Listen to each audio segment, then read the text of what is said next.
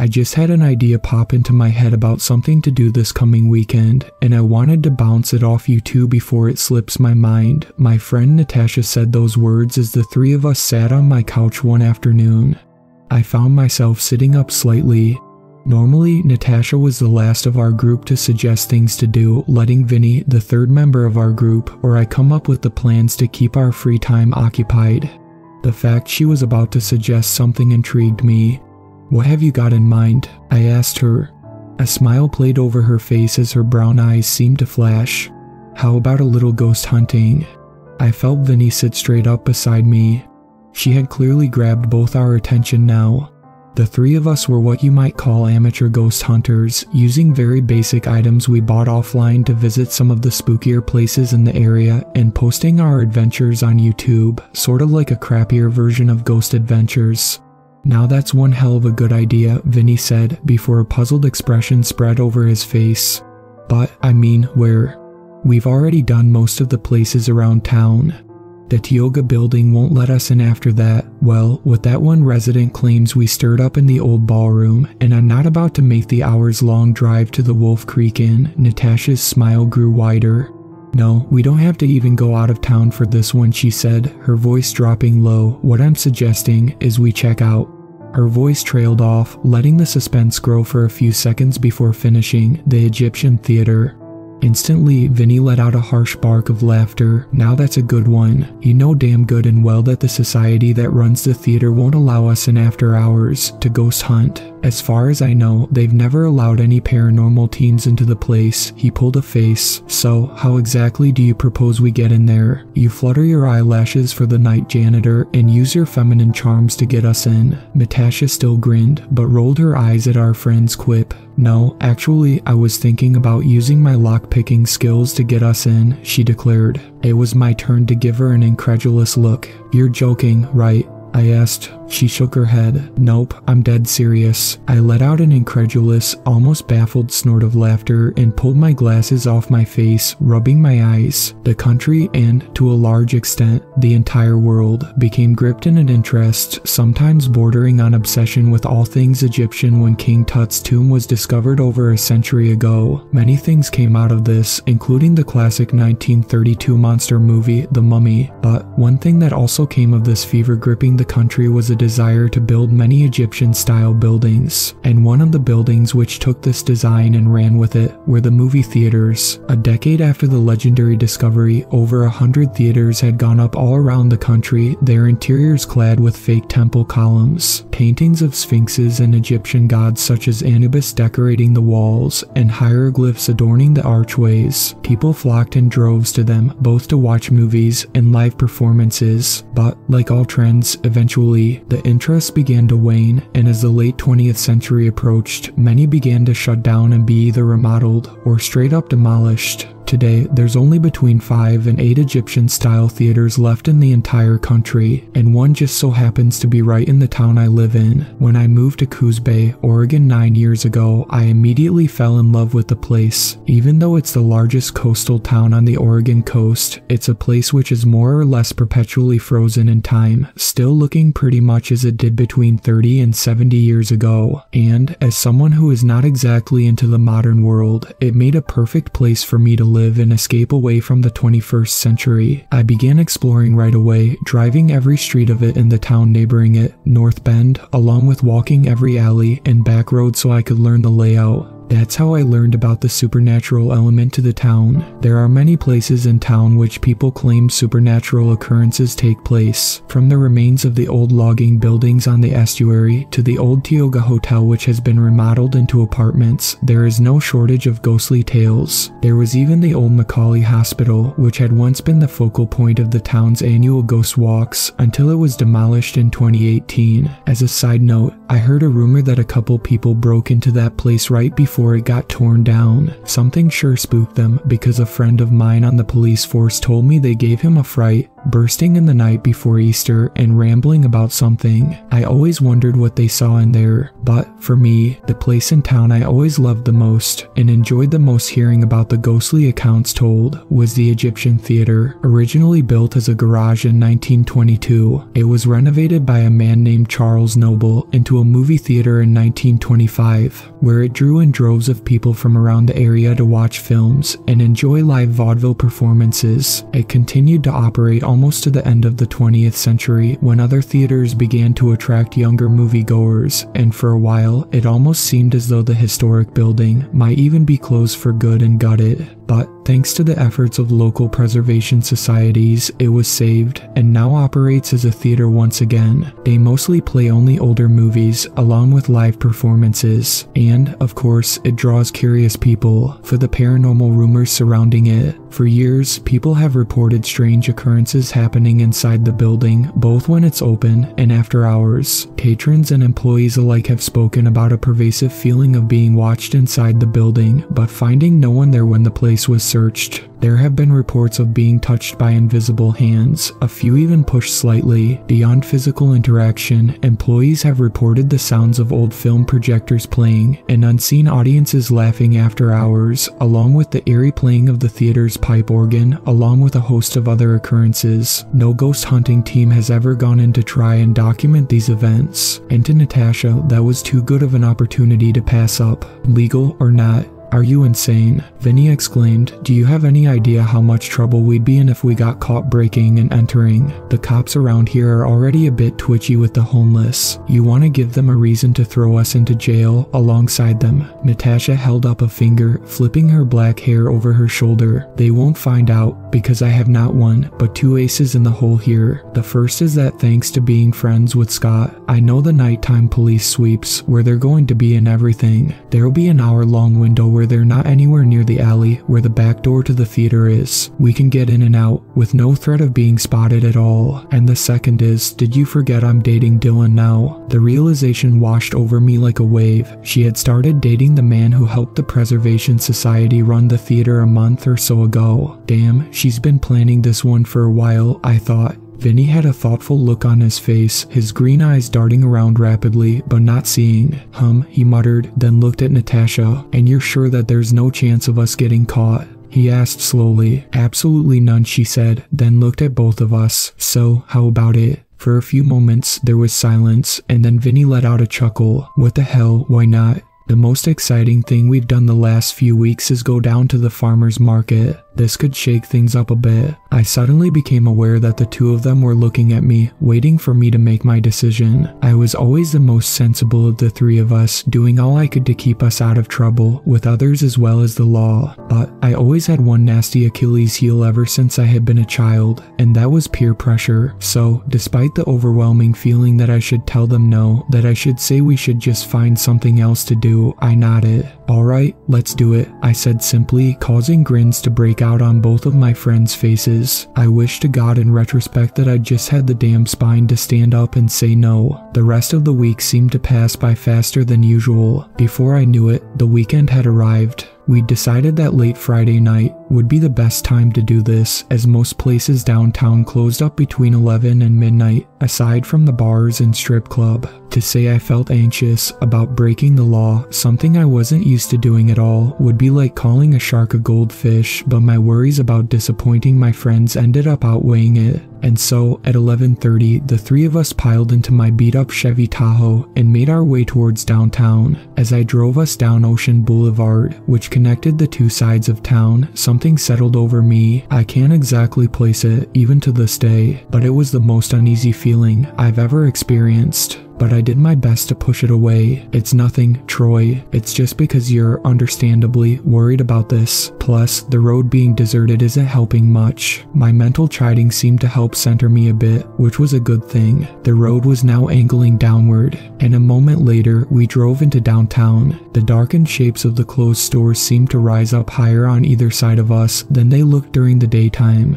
We decided to cruise by the front entrance first, just to see if anyone were still inside. As I turned the truck onto the main drag, the sign for the theater rose high above us, a depiction of an Egyptian pharaoh next to the yellow and white letters which proclaimed its name to everyone who drove through town. soon. I spared a glance as we passed it. The lit up marquee windows showed that the Blues Brothers and Jaws would be shown soon. For whatever reason, though, I couldn't bring myself to look through the glass doors that showed the building's darkened interior. The uneasy feeling had returned, and, for a moment, it felt as though if I did look, I would see someone or something staring back out at me. And then we passed it, taking the next right and looping back around to Anderson Avenue. I turned the truck into the narrow alley drive which ran along the back of the theater and neighboring buildings. Parking right next to the rear doors would be extremely conspicuous, so I pulled up a bit further and parked in a carport-like area. Shutting off the engine, I turned to my two friends. "Well, this is it," I said. "Last chance to turn back if anyone's having second thoughts." I'd hoped that either Vinny or Natasha would have gotten cold feet in the last few minutes, allowing us to go do something else. But there was no such luck.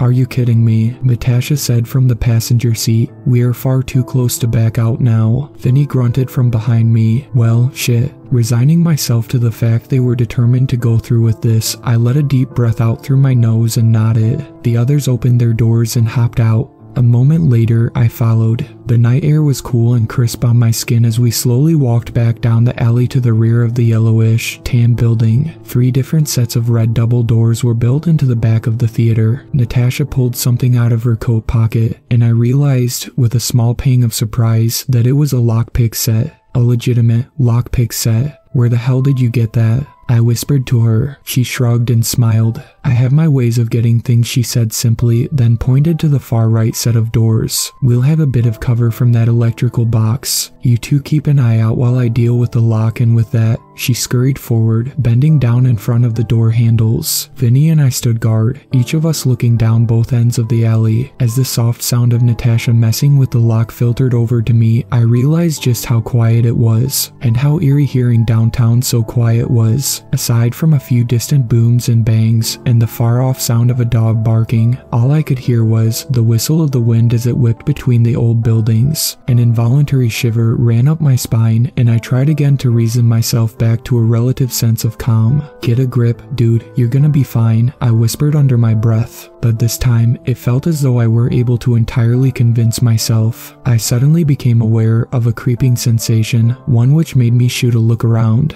Nothing moved in the stillness, no indication of anyone besides us being in the alley, and yet, I was overcome with the distinct feeling of being watched, not by either of my friends, but by someone else. Before I had a chance to even think about it, I heard a rather loud click, and Natasha let out a soft laugh of triumph. "We're in, ladies and gentlemen," she declared, standing up and pulling on the door. It opened silently, the streetlight in the alley casting a small shaft of light into the darkness beyond. Turning, she waved an arm at Vinny and I. "Come on, let's get inside." Before either of us could say anything, she turned and disappeared into the dark. I shot a look at Vinny, who simply shrugged. "After you, my man," he whispered. I let out a deep sigh and then moved to the door. Reaching into my pocket, I pulled out the small flashlight and then pulled on the heavy metal, slipping inside, Vinny right behind me. The darkness swallowed us as the door closed. For a moment, a small rush of panic from not being able to see flashed through me before a light appeared beside me. It wasn't from a flashlight, though. Instead, a small, orange flame flickered beside me. "Don't turn on your flashlights yet, just follow me," Natasha said, the flame making her face seem to dance and move behind it. She turned and headed away, leaving us no choice but to follow. I listened to her and didn't turn on my flashlight.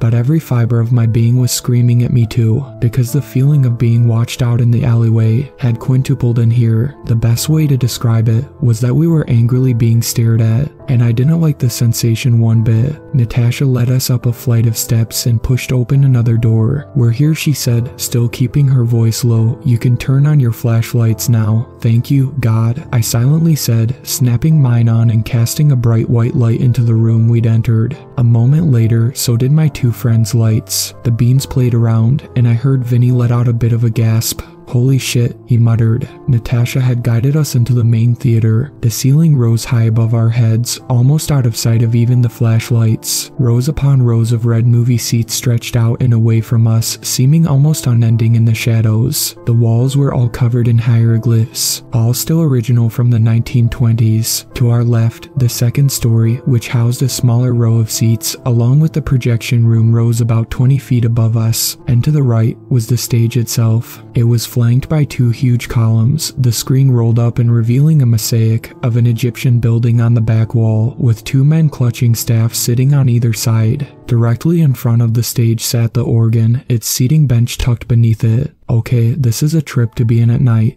Natasha exclaimed excitedly, then pulled the backpack she'd been wearing off her shoulders. Dropping it into a seat, she unzipped it and began pulling items from it. Guys, here, she said, holding them out. Vinny stepped forward and grabbed the camcorder from her. As someone who'd had a lifelong dream of being a filmmaker, he was our resident cameraman. I stepped forward and took two items from her, an infrared thermometer and an EVP recorder. The rest she placed on the ground and then faced Vinny. Alright, tell me when you're recording. He fumbled with the camcorder for a second, then shot her a thumbs up. Instantly, she took on a somber, eerie expression, giving an admittedly creepy look at the camera. Well, welcome back to the Three Ghosketeers, everyone. I hope you all have been well since our last trip. Tonight, you join us in a very, very special place and one close to home for us. We are currently in the Egyptian Theater in Coos Bay, Oregon, one of the last remaining in the country. It was built in the 1920s by a man named Charles Noble. I turned away, tuning her out as I did. The woman really enjoys being in front of the camera. Better her than me. Shining my light around, I looked up at the balcony. I could see the small hole in the projection booth where the movie projector would shine out onto the screen. Something caught the beam's light, reflecting off it slightly, and I aimed a light at the wall. It was a wrought iron light fixture, one which had been shaped into the figure of a king cobra, posing to strike. Gazing around, I saw they adorned much of the walls. I let out a small shudder at it. God, do I hate snakes. Thankfully, though, the feeling of being watched I'd had in the alley in the darkened back of the theater had seemingly disappeared.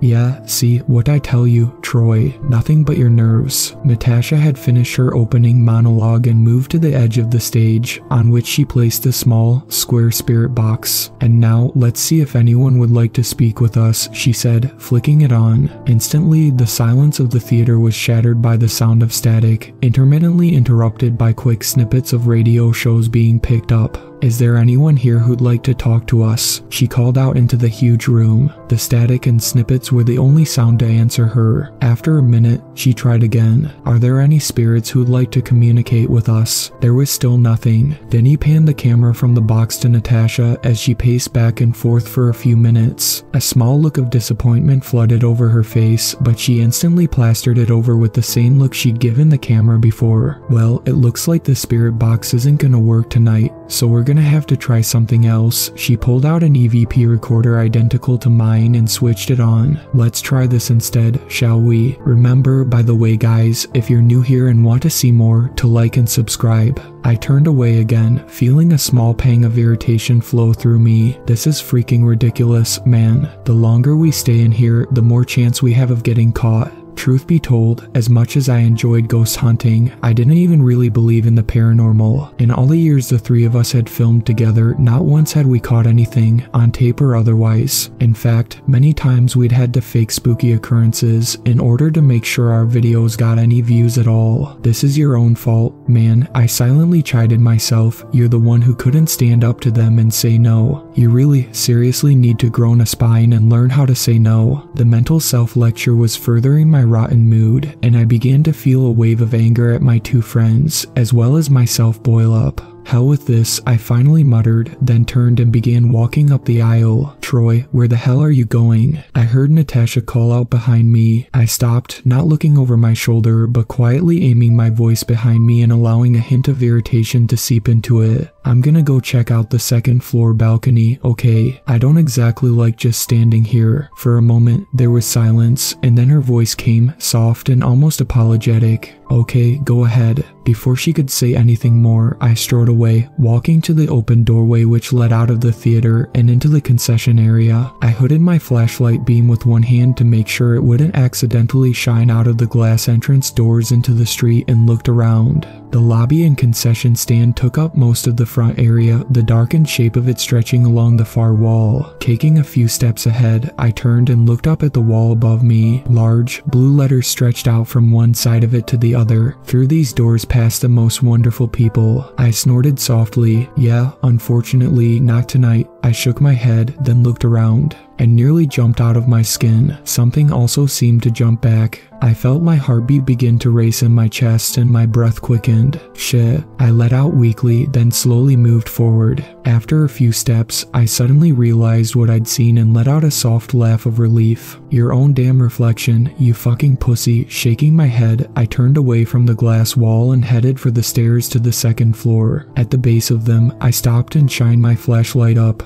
"Ooh, boy," I said quietly. Sitting next to the stairway like a sentry was a huge, golden statue of a pharaoh. It towered over me, and I estimated that, were it be standing straight up, it'd easily be between 8 and 10 feet tall. It stared straight ahead at the wall ahead of it, and I couldn't help but let out a small shiver as I stared at it. It just seemed so damn eerie in the dark, and I quickly moved past it, heading up the stairs and stepping out onto the second-story balcony. I shined my light around. Red seats again surrounded me, though this time far fewer. Ahead of me, I could see the balcony's edge and the hulking shape of the main stage beyond. I could also see the beams of my friends' flashlights playing over it, and hear both of their voices speaking softly. Deciding while I was up here to at least check out the projection booth, I strode over to the door and tried to turn the handle. It was locked. Feeling my irritation bubble over into exasperation, I jiggled the handle in some stupid attempt to open it, but the door stayed shut. I turned away and rubbed my eyes, again hearing the voices of my friends softly filtering up to me from down below. "Hey, if there really are any ghosts, or spooks, or specters, or whatever in here, if you're actually real, could you appear to us, please?" I whispered to no one, that way my friends can get what they want and I can go home. I received only silence in reply. I hadn't really expected anything. Anyways, you know what? Screw this, I'm going back down there and telling them I'm going home, with or without them. This is beyond stupid. I just broke the law for what? For nothing. For something dumb as hell. And with that, I turned to walk away, but I hadn't even taken a single step when something crashed into me like a wave. The breath was driven from my lungs as I felt a massive chill shoot through me, as though I'd been doused with ice water. What the fuck? I hissed through gritted teeth, then froze, my eyes going wide. The feeling of being watched had returned with a vengeance, and it had seemingly been ramped up in its intensity. I shot a look around, but saw nobody. Still, the feeling remained, and with each passing second, it almost seemed to grow stronger. Chill after chill rolled up my spine, and even though I didn't really believe, something deep inside me told me that it was time to get out. "Okay, time to leave," I said in my head, and headed quickly for the stairs. As I reached the head, I turned to look back one final time. That's when I saw something. It disappeared when I aimed my flashlight at it, but I swear a second earlier it had been the outline of a person, standing in the shadows and watching me. The split-second sight catapulted me into motion, and I hurried down the steps, shining my light every which way but loose. Believe it or not, I knew something wanted us out. I'd planned on jumping off the second to last stair and running for the main theater floor, but as I reached the bottom, I froze. For a moment, I couldn't place why, and then the realization fell over me like a tsunami. I let out an involuntary gasp, and fear like I'd never felt before surged through me. I didn't want to turn around and look. I wanted to pretend I hadn't seen it. I desperately wanted to, but like a dumbass character in a horror movie, I couldn't help it. I needed to look. I slowly turned, aiming my flashlight back up, and I couldn't help but let out a strangled scream, falling backwards over my own feet as I began to backpedal rapidly. The statue of the pharaoh still sat where it had. It still towered over me, looking as imposing and eerie as ever, but its carved and painted eyes were no longer staring straight ahead at the wall. Instead, they had somehow moved. And when I'd turned, I'd come to find they were staring directly at me. I scrambled to my feet, snatching the flashlight from the floor where I'd dropped it and aiming it at the statue again. It stared straight out at nothing again, but I knew what I'd seen. It hadn't been a trick of my mind or the light. The freaking thing's eyes had moved to watch me as I passed down by it. I began to stammer out as I backed away from it. "Okay, that's it. No, we're done here. Fuck this shit. I'm officially a believer. We're leaving right now." I kept backing towards the doorway to the theater, never taking my eyes off the statue. I was terrified I'd seen it suddenly stand up and turn to lumber after me like Boris Karloff or something. The blaring sound of the theater's organ slashed through the silence, causing me to let out another strangled scream and jump almost a foot off the ground. I whipped around, thinking I would see my moronic friends tinkering with the instrument. Instead, I froze again. The theater was no longer dark. Both of my friends had seemingly vanished from the room as I could no longer see them. The movie screen had somehow been pulled down, and above me I heard the whir of the movie projector playing. An old, black and white movie, one which had no sound, played on the screen, occasionally changing to show dialogue being displayed in white letters. It was also no longer empty. The entire theater was packed. I saw people sitting at almost every single seat in the huge room. I could only see the backs of their heads as they watched the movie playing. At the edge of the stage, what looked like a man now sat at the organ, playing it in time with the film. A slapstick moment came across the screen, and the audience began laughing. In any other situation, it would have been a comforting sound. But at that moment, it was the most spine-chilling sound I'd ever heard, especially as another wave of realization crashed into me. From the little I could see, everyone in the theater looked to be dressed in long-past fashions. That's when the voice, low and quiet, came from behind me. "Good evening, sir," it said. It sounded like a man's voice, one rather low and deep-pitched, but something about it paralyzed me on the spot. The voice continued, putting on an air of pleasant politeness. "We're so glad you could make it. It's been so long since we've had new patrons arrive at a showing. If I could just see your ticket, please." For a moment, I couldn't speak. Then, I managed to squeak out 2 words. "Ticket." The tone of the voice seemed to change somewhat. "Yes, your ticket. That's the only way you could have gotten in. Please, let me verify it and show you to your seat." Oh, shit. Whoever or whatever the voice belonged to thought I had shown up like a regular moviegoer. The voice's tone became less polite. "You do have a ticket, right, sir?" I was beyond terrified to answer, but I was more terrified to remain silent. For a moment, I considered lying, but I feared what might happen if I did, so I told the truth. I don't have a ticket, sir," I stammered out, my voice barely above a whisper. Instantly, all sound stopped in the room like someone had flipped a switch. "You don't have a ticket," the voice said, all pretense of manners vanishing from it. "Then how did you get in here for the late night showing?" "Oh, God." I forced myself to speak, still unable to say anything except the truth. "My friends and I broke in through the back door to ghost hunt." There was silence for a few moments, and then a heavy hand dropped onto my shoulder. My head swiveled to look at it. Oh, fuck me sideways. It wasn't a regular hand. It was a fucking claw, one with black skin, tipped with what looked like razor-sharp nails. It sat there for a moment, then tightened, almost painfully so, making me let out a small whimper of pain. That's when I looked up. Everyone in the theater had turned to look at me. My initial thought had been correct. They all wore clothing from almost a century ago, and not the stuff cosplayers wear, either. They also had very angry expressions on their faces, as if they'd just noticed the intruder among their midst. The voice finally came again, almost directly behind me, its tone lowered, almost sounding guttural and animal, making my legs almost melt into jelly from the fear. "Then, might I make a suggestion to you and your trespassing little friends?" My breath came in rapid, ragged gasps, and I barely managed to force out the one word.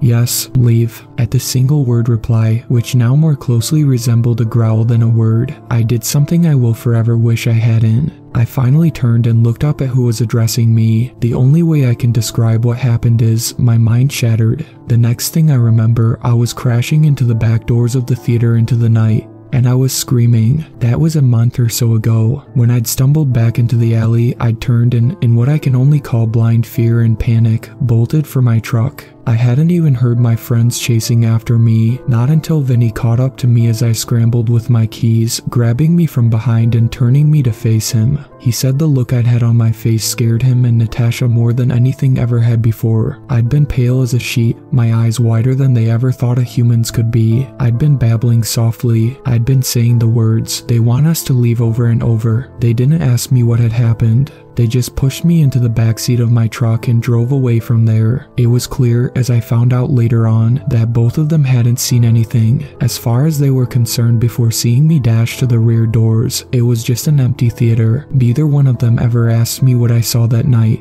And for that, I'm thankful, because I could never utter from my lips what I did see, but I've had nightmares since then, horrible ones that have been so bad, I had to let out what happened to me, deciding to just post it here regardless of whether people believe me or not. Nightmares about being back in that theater after hours, about seeing that pharaoh statue's eyes flick in its painted sockets to look at me, about seeing all those people long since dead, sitting and watching the films they did when they were alive, about seeing that hand fall on my shoulder, hearing that voice telling me not to come back until I have a ticket, and about turning to see who the hand and voice belonged to. The Egyptian theater will be celebrating its centennial this year. People are planning to show up in 1920s cars, dressed in period clothing. They're even going to show an old, silent film as part of the festivities, but I won't be attending it. I won't ever go anywhere near it again. The one time I tried, a week or so ago, I started trembling with fear, and the mental image played over and over in my head. The image of turning to see that horrible canine head attached to the human-like body, red, glowing eyes, glaring down at me as its sharp teeth glinted in the light.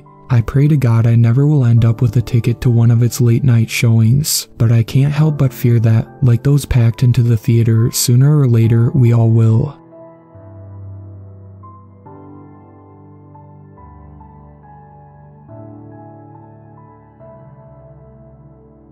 Thank you to my superfans, Sweet Black Swan, Tacey, and Brooklyn. I really appreciate you guys supporting my channel, and I look forward to making more content for everyone.